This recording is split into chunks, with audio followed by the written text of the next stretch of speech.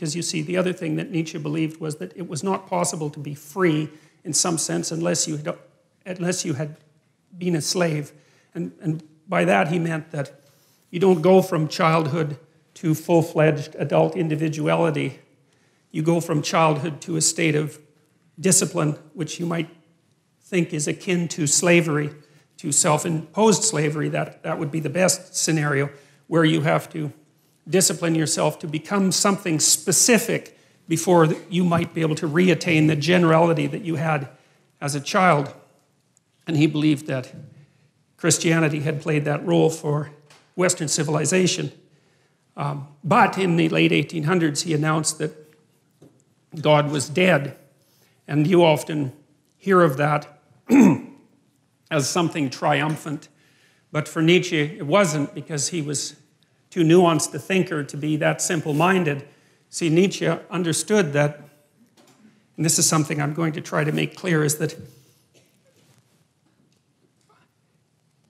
there's a very large amount that we don't know about the structure of experience, that we don't know about reality, and we have our articulated representations of the world, and then you could think of outside of that, there are things we know absolutely nothing about, and there's a buffer between them, and those are things we sort of know something about, and we don't know them in an articulated way. Here's an example. You know, sometimes you're arguing with someone close to you, and they're in a bad mood, you know, and they're being touchy and unreasonable, and you keep the conversation up, and maybe all of a sudden they get angry, or maybe they cry, and then when they cry, they figure out what they're angry about, and it has nothing to do with you, even though you might have been what precipitated the argument, you know, and that's an interesting phenomenon as far as I'm concerned, because it means that people can know things at one level without being able to speak what they know at another. And so in some sense, the thoughts rise up from the body, and they do that in moods, and they do that in images, and they do that in actions. And we have all sorts of ways that we understand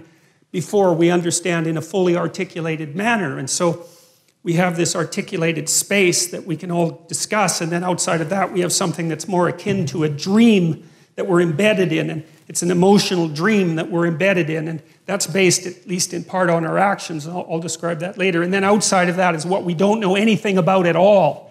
And in that dream, that's where the mystics live, and that's where the artists live, and they're the mediators between the absolute unknown and the things we know for sure. And you see, what that means in some sense is what we know is established on a form of knowledge that we don't really understand, and that if those two things are out of sync, so you might say if our articulated knowledge is out of sync with our dream, then we become dissociated internally. We think things we don't act out, and we act out things we don't dream, and that produces a kind of sickness of the spirit, and that sickness of the spirit, its cure is something like an integrated system of belief and representation. And then people turn to things like ideologies, which I regard as parasites on an underlying religious substructure, to try to organize their thinking, and then that's a catastrophe. And that's what Nietzsche foresaw. You see, he knew that when we knocked the slats out of the base of Western civilization by destroying this representation, this God ideal, let's say, that we would destabilize and move back and forth violently between nihilism, let's say, and the extremes of ideology. He was particularly concerned about radical left ideology, you know, and believed and predicted this in the late 1800s, which is really an absolute intellectual tour de force of staggering magnitude. Predicted that in the 20th century that hundreds of millions of people would die because of the replacement of these underlying dreamlike structures with this rational but deeply incorrect representation of the world. And, you know, we've been oscillating back and forth between left and right in some sense ever since, and, you know, with some good sprinkling of nihilism in there and despair. And in some sense, that's the situation of the modern Western person, and increasingly of people in general. You know, I think part of the reason that Islam has its backup with regards to the West to such a degree, I mean, there's many reasons, and not all of them are valid, that's for sure, but one of the reasons is that, you know, they being still grounded in a dream, let's say, they can see that the rootless, questioning mind of the West poses a tremendous danger to the integrity of their culture.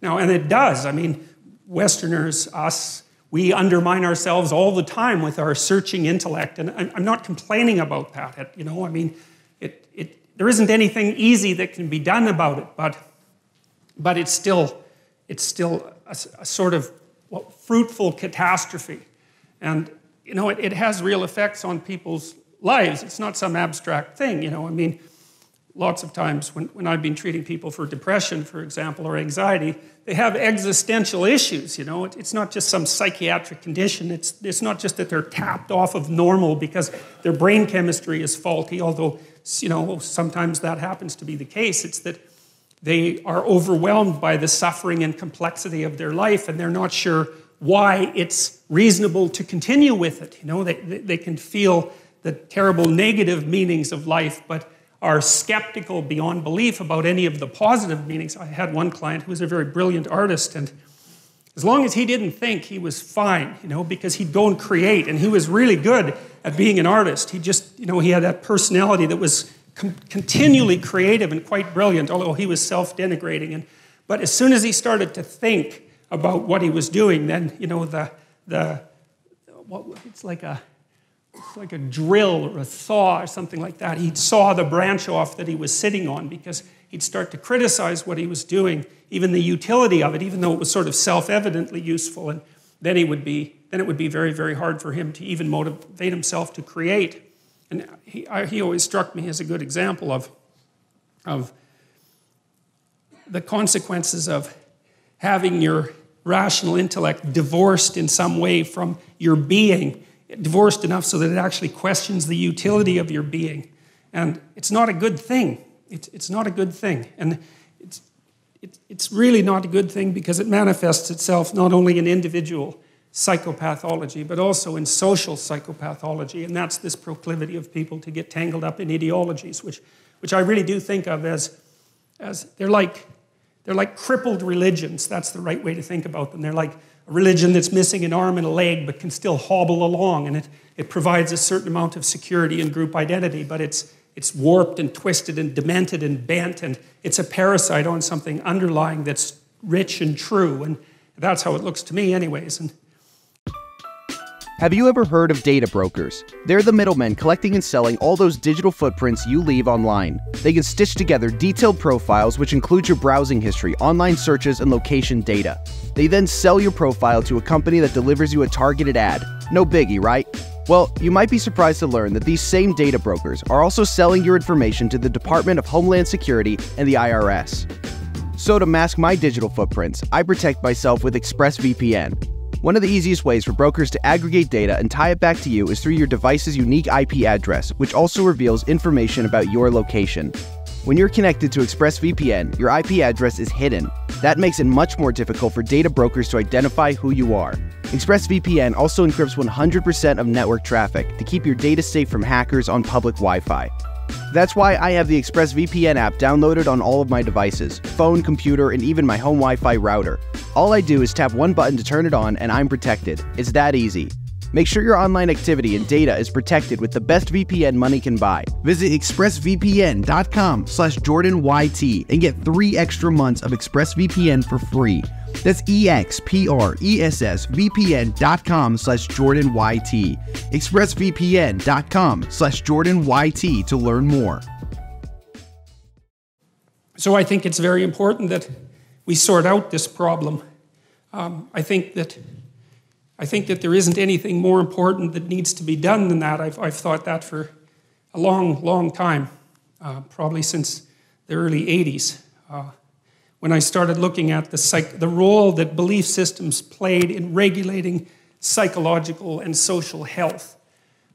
Because you can tell that they do that because of how upset people get if you challenge their belief systems. It's like, why the hell do they care exactly? What difference does it make if all of your ideological axioms are 100% correct? Like, people get unbelievably upset when you poke them in the axioms, so to speak.